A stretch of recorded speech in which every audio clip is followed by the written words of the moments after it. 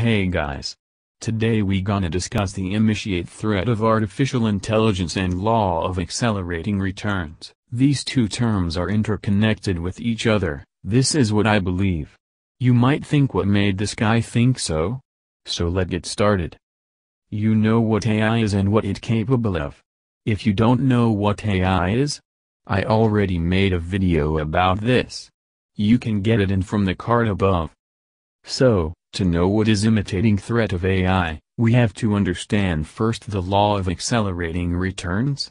Law of accelerating returns for the first time predicted by Kurzweil.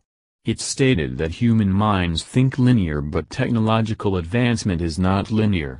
For example, imagine the year 1950s, the World War had just ended 5 years back, but the wound's still there. And suddenly, in some part of the world, a machine is built named a computer. People felt threatened because it'll make them jobless.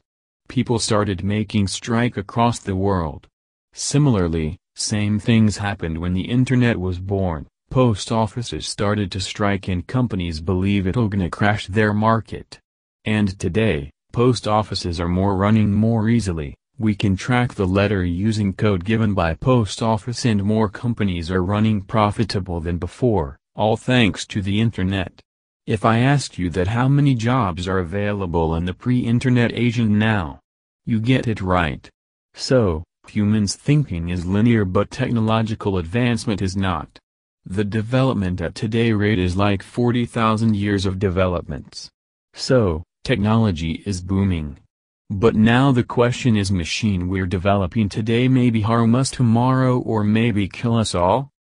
This questions of mine may be wrong, because there is a law called a law of robotics. It was made way back in 1936. It stated that robots should harm humans beings no matters what happens. But the problem is whether these robots do actually follow the rules. And this is an immediate threat of AI.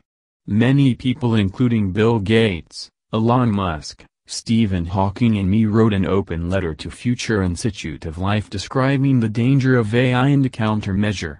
We have just one shot at building perfect superintelligence AI, or else be ready to face consequences. That's all for now. Thank you for watching this video. If you enjoy it, then give it thumbs up. Share it with your friends and don't forget to subscribe to my channel. Take care and goodbye.